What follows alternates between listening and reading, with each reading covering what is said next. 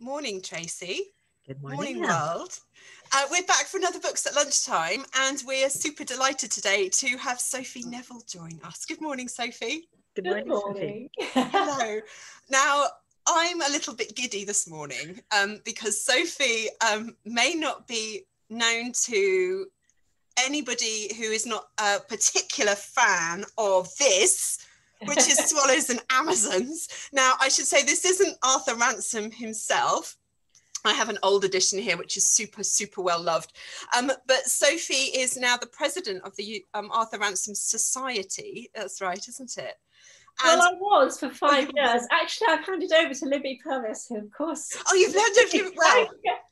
But we've had rather a sort of different year this year.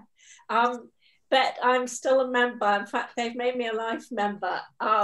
And it's a wonderful society. The Arthur Ransome Society is the second biggest literary society. You can guess which is the biggest. I'm not sure I can. Tell us. Well, actually, it's Tolkien. Really? Yeah, Lord of the Rings followers. They just pip us to the post. But we've got a lot of members, a lot of family members. And it's a wonderful society because you can live the books. You can go and find the locations. And they produce 3 magazine publications a year, and this year we are celebrating the Big Six, which of course is set in Norfolk. This is extraordinary. So, Sophie, tell us about your connection. So you're not just involved with the Arthur Ransome Society. You have a really interesting story of how you've become involved. So people might recognise your face. Can you explain how you became involved? They recognise me now. But when I was a little girl, I was fortunate enough to play Titty in the original film of Swallows and Amazons. And I was able to live the book in that far distant summer.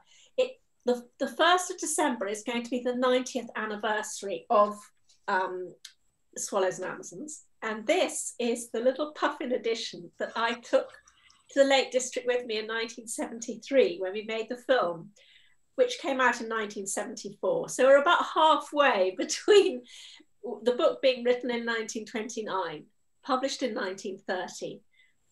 This film was made in here we go, here's a picture of it, 1974. And then I was involved slightly in the remake, if you like, in the 2016 version of the film that's come out. And so that was fun. So it's been part of my life. But what happened was that in 2011, the boat Swallow came up for auction. Can you see her there? Yeah. And we had to buy her. So we bought Swallow and had her renovated. And we brought her up to the Ald. And she's been in East Anglia quite a bit. She's actually in Kendal now in the Lake District. But you can join the organisation called Sail Ransome, and you can sail Swallow. Swallow from, she wasn't Arthur Ransome Swallow, but Swallow from this movie. And I come up to the Orwell quite a bit because the Nancy Blackett Trust bought the Nancy Blackett, known in the Ransome's book We Didn't Mean to Go to Sea as the Goblin. And she was a little yacht that he bought with his royalties from writing Swallows and Amazons. And you can now sail her. And I was fortunate enough to sail her through the Netherlands. They sail her every other year, sort of. They sail her over to Holland, like the book We Didn't Mean to Go to Sea. And she was also sailed every other year down to the Solent. So she comes to see me, which is really good fun. So they're the kind of books that you can live through. And I didn't think that Swallows and Amazons had an enormous influence on my life until I started writing other books. I've got some here. And then I realised that I had been living the book. I wrote this book called Ride the Wings of Morning, which is not about sailing at all, but it is about camping in Southern Africa. And when I was about 30, I ran away from my career in television and I emigrated to Southern Africa, and I lived a complete Swallows and Amazons life, cooking on fires and camping. At one stage, I drove down from London to Johannesburg and spent 6 months in a tent. And I think if I hadn't had Arthur Ransome's encouragement and the example set before me, I don't know if I would have coped so well. That's amazing. That's really extraordinary, isn't it? Yeah, and I draw on these experiences all the time when I'm writing. This book, where is it? The new edition looks like this. I was asked to write this book by the readers, by people reading my blog, and they commissioned me, the public, Arthur Ransome enthusiasts, commissioned me to write about making the original film of Swallows and Amazons. And my mother had got me to keep diaries at the time. I should have brought them up. They're downstairs in the cupboard. But I had the diaries and I thought they were terribly dull. When I reread them, it occurred to me that when we were making this film, something went wrong almost every day, and they're hilarious. And I had a lot of memorabilia stuffed in the scrapbook. So this book is based on my diary, but then of course I've now got the advantage of being able to look back on what we did. And moreover, in 10 years after making this feature film, I got the chance to work in Norfolk on the BBC adaptation of Coot Club and the Big Six. And that was tremendous. And of course I was an adult by then. And so I had that added perspective. So I've actually worked on 3 of the Arthur Ransome book adaptations and appeared on various documentaries, things like Country File and the books that made Britain. And they are the Life of Arthur Ransome, which is constantly on BBC iPlayer, absolutely excellent drama directory. Sorry, an excellent drama documentary presented by Griff Rhys-Jones, who lives in Suffolk. And that is on BBC iPlayer, and you can find out about Arthur Ransome's life. He went to Russia, really to escape his first wife, who was a bit of a tyrant. But he was interested in fairy stories, and he wrote Old Peter's Russian Tales as a result of that. But more importantly, perhaps, he was given a job as a foreign correspondent by the Daily News. And what was then the Manchester Guardian became the Manchester Guardian, the Guardian.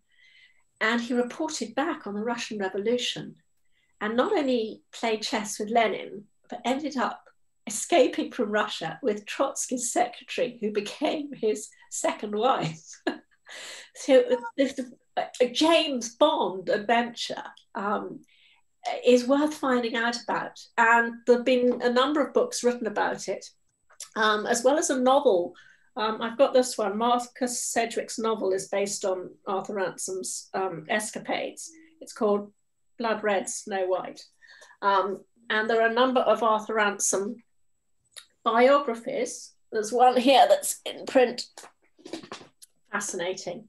The Last Englishman, which talks about the double life of Arthur Ransome, because he was on MI6's books as, I don't think a double agent, but a spy, in that he, like many journalists, would send information back to the British Secret Service. So really exciting. But he had terrible stomach complaints, terrible, I think, stomach ulcers. And he really needed to settle down in the Lake District, and he wrote about fishing, but he started writing Swallows and Amazons really because he couldn't do anything else. And the newspaper wanted to send him to on foreign assignments, which were very well paid, but he didn't want to leave his Russian wife in Cumbria alone. She's quite frightened of people coming to get her. And he physically couldn't do it any longer. So as a result, we have these series of 12 Swallows and Amazons books, which aren't just for children. They've been offering adults great solace, especially during lockdown. And I've taken part in lots of marathon reads of the books. Well, I've done three. One during lockdown. And it's it's really broadened my life, and they're wonderful books to introduce, obviously, to 8-year-olds, because they encourage you to get out there and live, and they're not complete fantasy. Okay, it stretches the realm. Some of them are, Missy Lee. They end up in China, in the Chinese seas, meeting Chinese pirates. But a lot of them, you can actually go to the locations, and if you get the chance to explore the Norfolk Broads in a boat or on foot, you can use Coot Club as a kind of guidebook. And when I wrote this book, let's see this one again, I've got a section at the back that you can use as a guide to explore the Lake District and find some of the locations we used in the film and the actual locations that inspired Arthur Ransome. And you can stay at them. And I've got some maps here. The maps are very popular. Actually, my merchandise that accompanies the book probably sells better than the book, because everyone wants a cup with this map of Coniston water on it. But that's where we spent the summer of 1973. So I got to know it quite well. And it was really exciting finding out where the locations were, because they're not, Arthur Ransome made up the lake in the north. So some of it's on Windermere, some of the locations you can find on Windermere. And I've just been back to the Windermere Steamboat Museum, which is here. And they've got one of Arthur Ransome's dinghies, and they've got his typewriter and the original draft of Swallows and Amazons, which was really amazing to see. And they are going to be doing a live in conversation with me on the 1st of December online. You can buy tickets on the 1st of December to commemorate the 90th anniversary of the publication of Swallows and Amazons. So that's extraordinary. Yeah. So I don't know what else we can do at the moment to celebrate Swallows and Amazons coming out.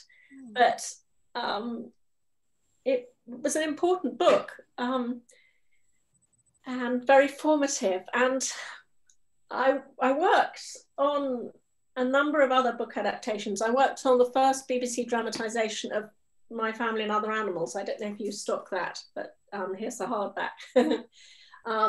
I worked on... We often have that. It's just a question of whether we have it right now, because we get it and it sells. So I may have just bought that copy actually, because we just actually this is really interesting, Sophie. So my eldest got me back into Swallows and Amazons again, and for a while the 1974 version of the film was the only thing he would watch from the age of about 3 or 4. It was the only thing he would watch.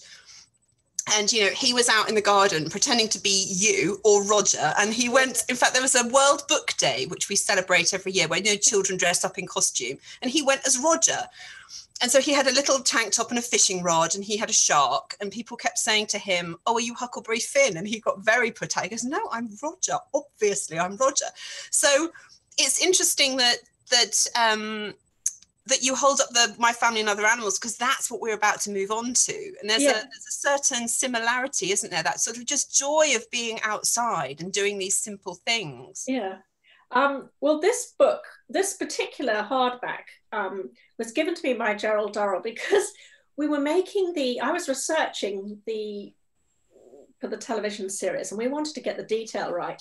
And I got him to dig out the old family photographs, and they've been used to illustrate the book. They were wonderful, and they actually cost us a lot of money because he didn't want to send us the originals.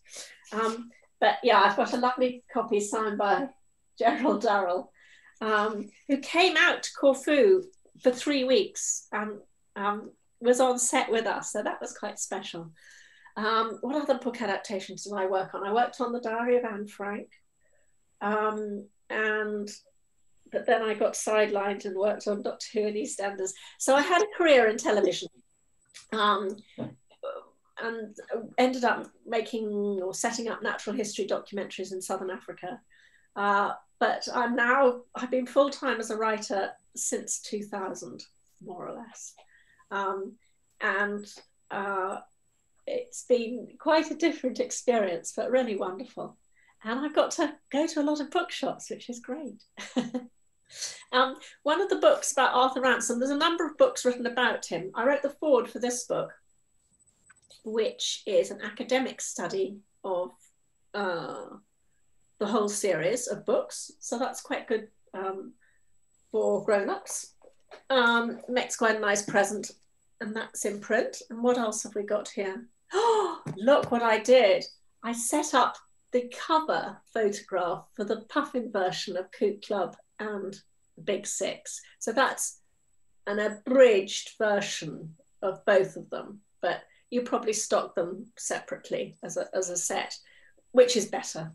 You want all the details so you don't get lost on the broads. But I thought that the books you suggested on how to go camping and camp well were really great. And I keep a blog, and I this summer I wrote a blog post about how to cook on a campfire. Oh my goodness, this has become a dissertation.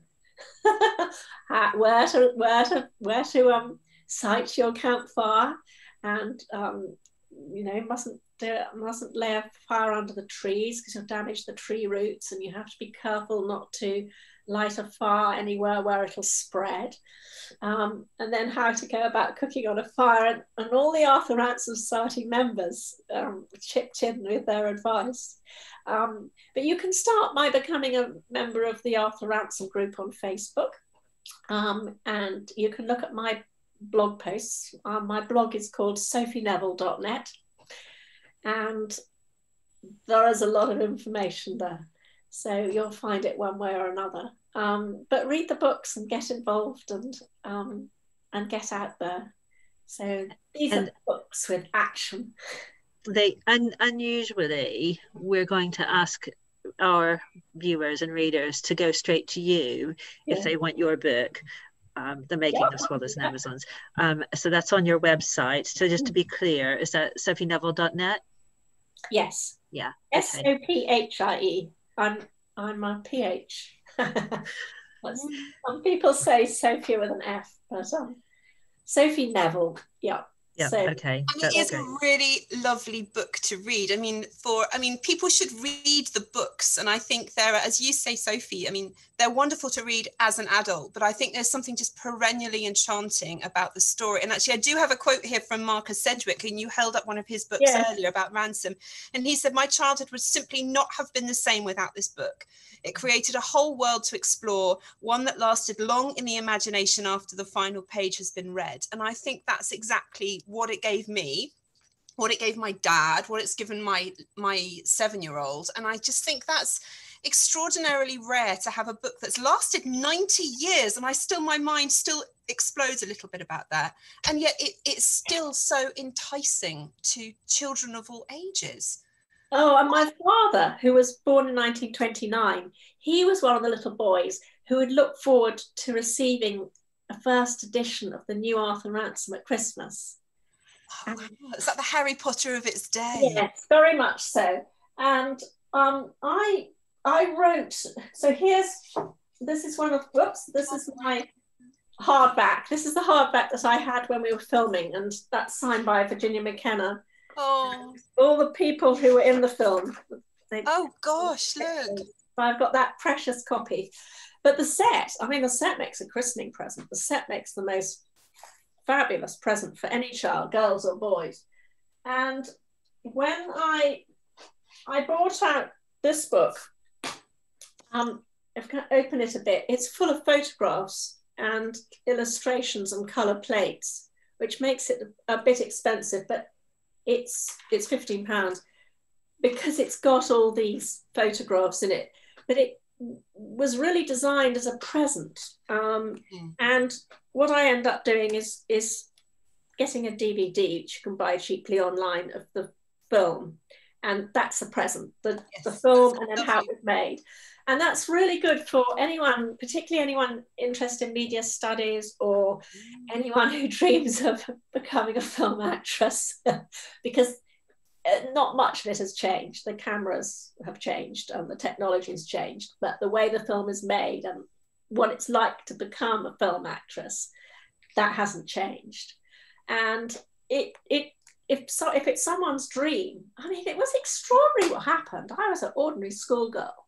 Suddenly I'm in this major film. And that was one thing, living out the pages of the books in the Lake District. And then another thing, all the publicity and fuss that goes with it. And then what? You know, you're going to be in another film or not? Are you going to become an actress or not?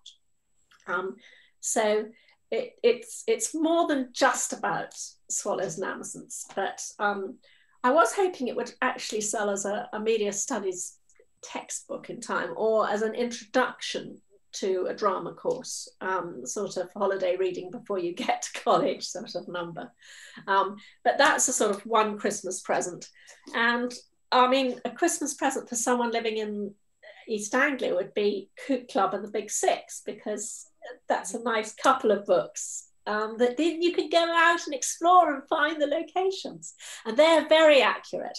And they have maps in the front. So that's really fun. And if you buy the DVD, go for the one with the green edge. And I don't have a copy here, but there is a DVD on sale, and you want the 30th anniversary one. I did the DVD extras for it. So there is a DVD, and it's called Swallows and Amazons Forever, which is a bit complicated. It's because I was working for this wonderful producer at the BBC who wanted to film drama adaptations of all the Arthur Ransome books. So it's Swallows and Amazons Forever, Coot Club and the Big Six. Quite a long title for a DVD, but it's very good. And it's 8 episodes, 8 half-hour episodes. So it's quite good for babysitting. And it doesn't feature the Swallows and Amazons at all, of course. It features the Coots, and Henry Dimbleby is in the lead, and Julian Fellows is the baddie. So big stars, really, you know, quite fun. Can you summarise the plots of these films? So tell us, for people who haven't had the pleasure of reading Swallows and Amazons, can you give us a potted plot? Swallows and Amazons is the dream of a little family of children who they go up to the Lake District and they see an island and they just long to go and camp on the island by themselves. And a sailing dinghy enables you to move quite fast with all your clobber, your camping gear, and get to an island and camp. And that's a dream that I think every child has, to be surviving on a desert island. And what happens is they meet local children, and there's a bit of friction to begin with, but they make very, very good friends. And the other books in the series, there's another 4 set in the Lake District and beyond, where that friendship is tried and tested and explored. And it's about the talents of each child being used to the full. So Susan's very practical, and she organises everything and makes sure everyone's got enough to eat and wearing the right clothes. And John is he has very good leadership talents. The boy Roger provides the jokes. But Titty, she is the imaginative one. And you think, ideas and dreaminess and imagination, what use is that going to be to anyone? But actually she ends up having the ideas and gains the courage to win the day. So her idea. My hero. She is just my hero. I wanted to be her when I was a kid, and I want to be her now. She was just effervescent and amazing. And she keeps a logbook. She keep a logbook. Yeah. So she's a writer as well, just like you. Yeah. And so keep a diary like Titty. Yeah. And she writes letters. And actually, from my books, where are they? My first book I published, funnily enough, it is a lockdown diary. A lockdown diary kept in 1991. I kept the diary, and then I felt urged to type it up. And I'd drawn illustrations. It's illustrated. So it's a diary with maps and illustrations. And at one point, I went up with my father to the Lake District. And so it's got a little bit of Swallows and Amazons in it. And you can buy this as a hardback, you can buy this as a paperback, or you can just get the Kindle version. And the good thing about the Kindle version is that the illustrations are in colour, and you can load it on your phone, and it's cheap. But that's quite a nice present. So that's a diary, an edited diary, but a diary. And then this one, when I lived in Southern Africa, I was too busy working on safaris. We did horse safaris. To keep a diary, it was just exhausting at the end of the day, but I was determined to keep writing to my family. And this book is made up out of the letters I sent home and the letters my sisters mainly sent to me. And one of them was a military wife, and one of them was married to a corn trader, so she's leading a very rural farming life. And there's something quite fun about a travelogue that compares being in a very exotic location like the Okavango Delta on a horse, camping with all the challenges therein, and contrasting that with washing machine breakdowns and ordinary domestic life in England. So that's quite a fun present as well. And I think the future for books and bookshops is probably because books make the best presents. You can't accuse them of being clutter, well, not until you've got a lot. And you can always read them and give them away. And books take people into a different place, into a different world.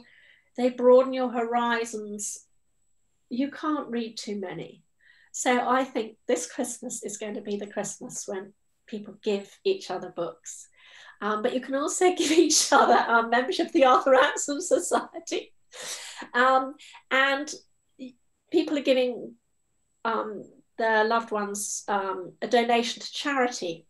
And one charity I'm supporting is School Readers. I don't know if you've heard of it yet because it hasn't been around that long, but it's a wonderful charity that encourages literacy.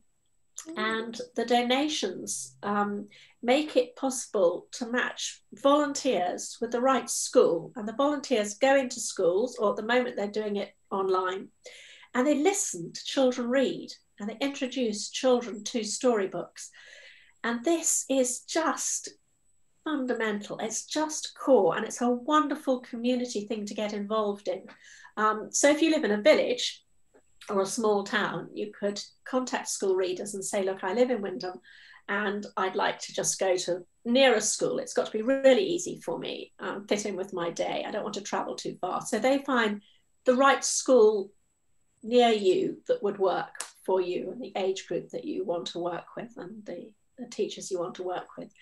And friends of mine who become readers and have done it for some time say it's lovely because you end up knowing all the young people as they mature. Say if you've read with all the 8-year-olds in that age group in your town, and then you get to know all those young people as they get older.